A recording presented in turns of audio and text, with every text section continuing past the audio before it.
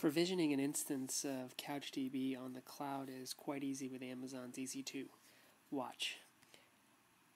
From Amazon's management console, I'm going to launch an instance. I'm going to select the launched instance option. Under community AMIs, I'm going to pick a particular AMI, which is an Ubuntu instance. CC6, there it is right there. As you can see, it's a Ubuntu 9.04. There's a handy instance that has really nothing on it, just a blank server, so to speak. I'm going to pick a key pair and a security group, and then click the launch button.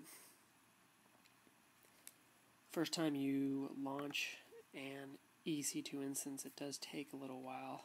It may take a minute or so. If I go under my instances tab, you'll see that this particular instance is now starting up. What I'll do next is, as soon as I have a DNS name, I'm going to SSH to the machine and actually install CouchDB.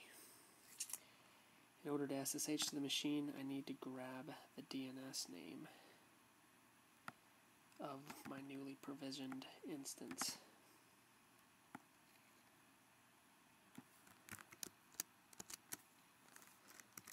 SSH -I.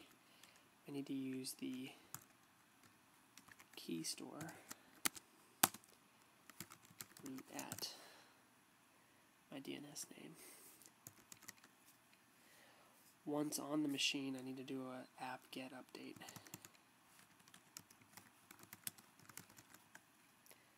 This will take a little while because there's quite a few packages that get updated.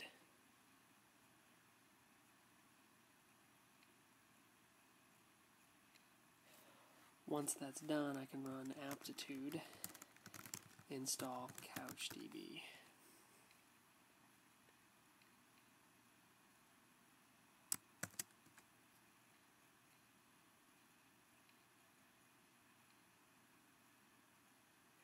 Once that's done, just run a ps-eaf, and you should see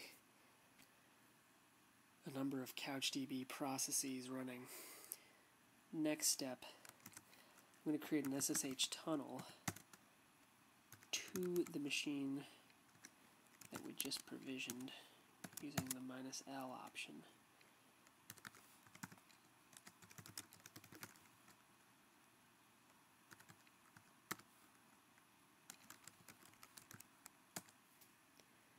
What this will do is pipe or tunnel all requests to 5498 to the 5984 port running on that machine. So consequently, if I go here and say 5498, there we are, CouchDB.